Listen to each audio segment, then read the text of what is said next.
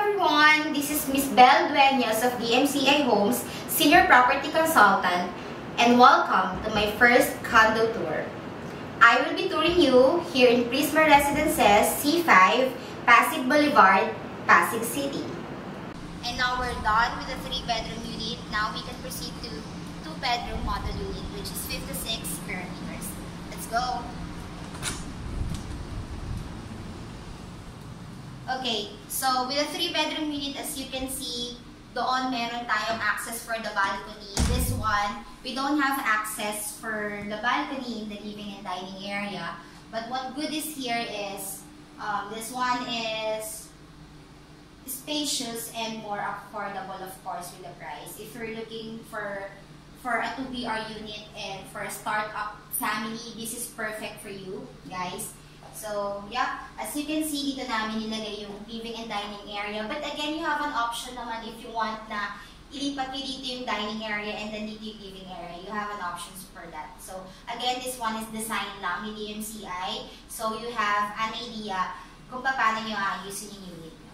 Okay? So, again, walang kasamang furnitures and appliances. Once ma-turnover, but it's livable na. Okay, when I say livable, kasama na yung cabinets, like this one. Kitchen cabinets with granite countertop. And then this faucet, kasama na. And, okay, this one, ito na yung actual turnover natin for the cabinets, okay? Complete na yan. Yung taas and baba natin, we have provided cabinets na for you. And then for the tiles, of course, kasama na rin once turnover sa inyong unit. And what I like with DMCI Homes project is the floor-to-ceiling height. Okay. So, floor-to-ceiling height namin is, of course, it depends sa projects and sa floor, but it ranges from 2.75 meters to 3 meters, which is good for me. And, yeah, mataas siya, hindi kagaya ng ibang projects kung makakakita na kayo ng ibang condo unit. Sa DMCI, we maximize the space. Okay? Let's go. And then, for the toilet and bath, as you can see, mas malaki din yung toilet and bath natin for 2BR. Okay. Hindi tinipid sa space, even though toilet and bath lang to. But again, kasama na rin yung countertop natin. Ayan. Granite countertop.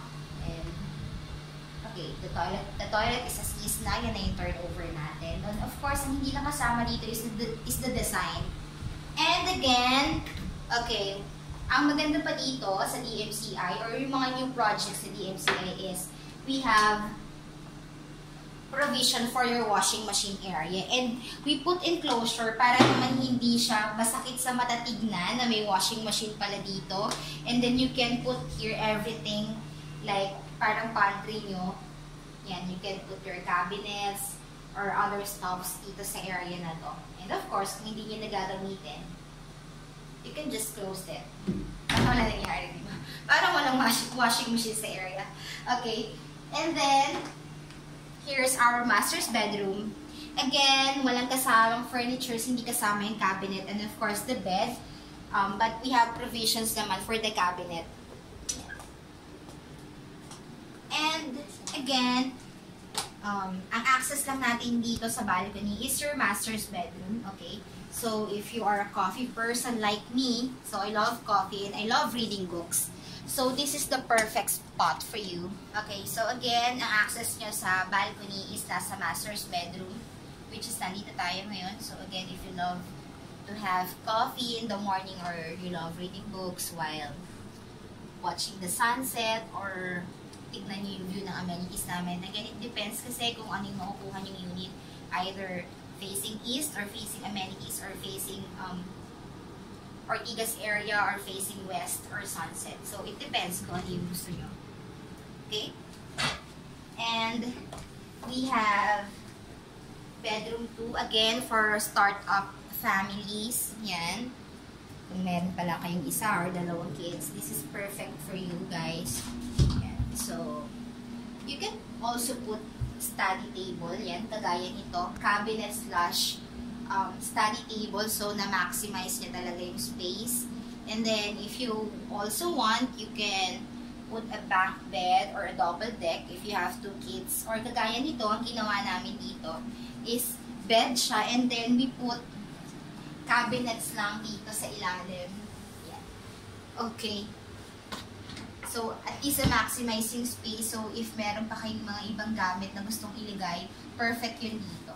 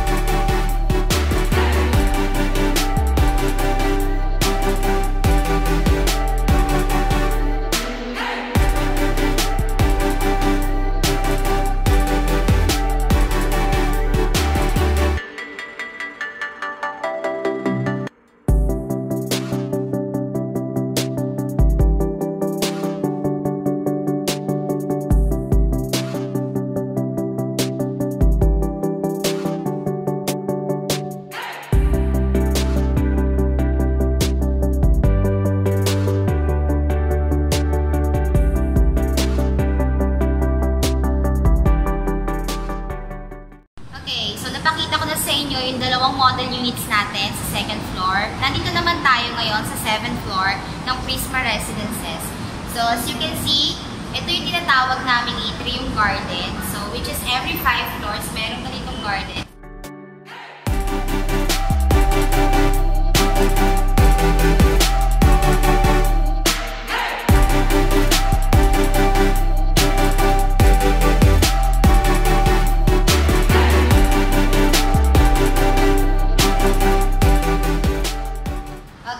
Nandito tayo ngayon sa 37th floor ng Prisma Residences.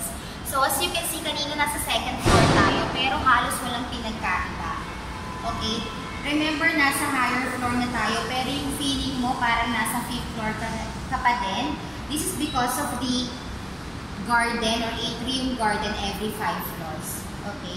So, ang kaibahan ng DMCI sa ibang developer, kung mapapansin nyo, yan, ikot natin yung camera. Kung mapapansin natin, sa ibang projects or ibang developer, walang ganitong hallway, which is nasa around 8 meters wide yung pagitan mo dun sa kabilang unit. Okay? So, ito yung isang maganda sa DMCI or mga project ng DMCI Homes. Sa location natin, we have 60-40 ratio. Okay? 60-40 meaning 60% is for the residential and 40% for the amenity area. But here in DMCI Homes, we change the equation. We have 40% residential and 60% is allotted for amenity area. Yung iba pa nga, 70%. So, kaya nakapag-allot kami ng space sa loob ng building which is may ganitong area. Yan. So, mapapansin nyo maliwanag and mas mahangin sa mga hallway natin and hindi kayo feel suffocated sa unit mo. So, we're now here at the basement 1 of Prisma Residences. As you can see, we have 8 high-speed elevators here. And now, this is the provision for convenience store. As you can see, wala pa siyang laman. Yep. But ito yung provision natin for the convenience store. It's located sa basement 1 ng Prisma Residences. And then again, 8 high-speed elevators. Yung elevator namin dito. Yan. Okay, so ito yung basement parking natin. And as you can see, kasha yung car nyo, even SUVs kasha. Around 12.5 square meters to 30 square meters yung area natin for the parking slot. And then, dito rin located yung gym area. We have fitness gym right here. Yeah, complete din sa equipments. Okay. Air condition din. And then, tips for you guys na gusto gumamit ng gym. Hindi nyo kailangan magpa-enroll for a month. Like, kasi di ba parang subscribe for 1 month para magamit yung gym. Yung DMCI, you can use your gym kung kailan nyo gusto gamitin. So, if ever na hindi naman talaga kayo regular na gym, that's okay. You can pay for 1 day, for one-time use. Pwede rin yun. So, nandito tayo ngayon sa amenity area ng Prisma Residences. Ang amenity area is located sa ground floor, or not necessarily ground floor kasi kanina, nung pinrest namin yung elevator, basement 1. So, basically, nandito tayo sa basement 1 kasi naka-elevate yung building natin. But anyway, yeah, for the amenities, yan, as you can see, this one is for the kiddie pool, I guess, yeah. This is for the kiddie pool. And, ang na-notice ko dito, guys, kakaiba yung tiles niya, yan. Ang linis tignan, and sobrang relaxing.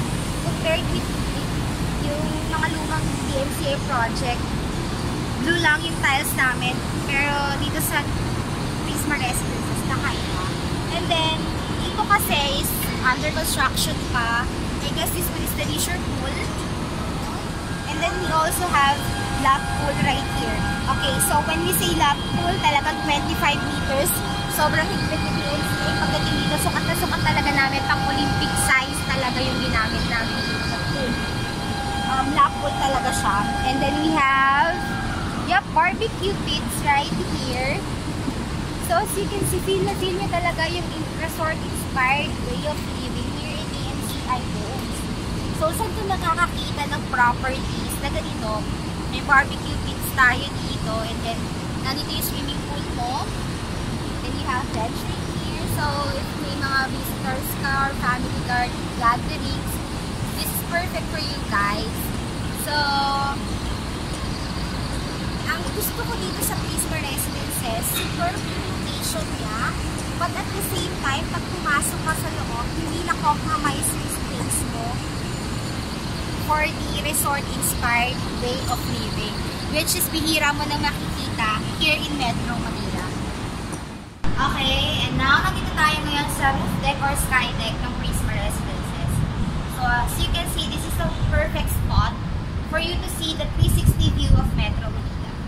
And aside from that, ang maganda dito sa roof deck ng Prisma Garden Residences is we put artificial grass, which is feel nyo pa rin yung garden style na nakita nyo kanina dun sa amenities natin. Which is ito yung first time na nakita ko na merong ganitong garden or grass. And then meron din kaming mini bar right here. Yan. So, you can rent it out if meron kayong mga events. May mga events, parties, or yup, kung gusto nyo lang mag-drinks with your friends and families, this is the perfect spot. Ayan. And then, yan. Ang maganda kasi dito sa Prisma Residences, yan, nabanggit ko kanina, nagtanaw natin yung 360 view ng Metro Manila.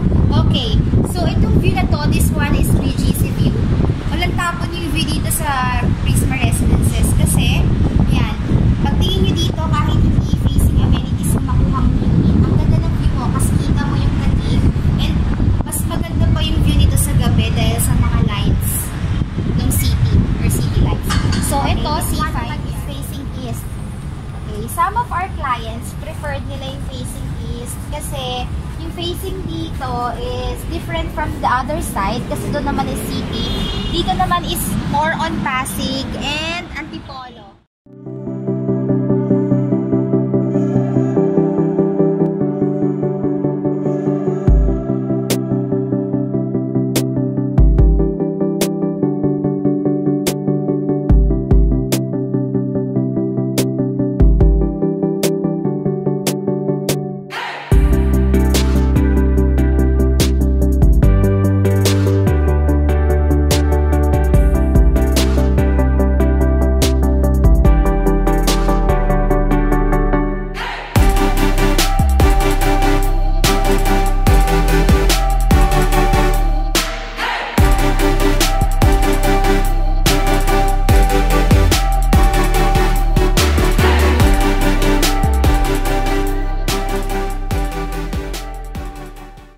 Once again, this is bell. If you do like this video, please hit like, subscribe, and hit the notification bell button so you get notified for every released videos.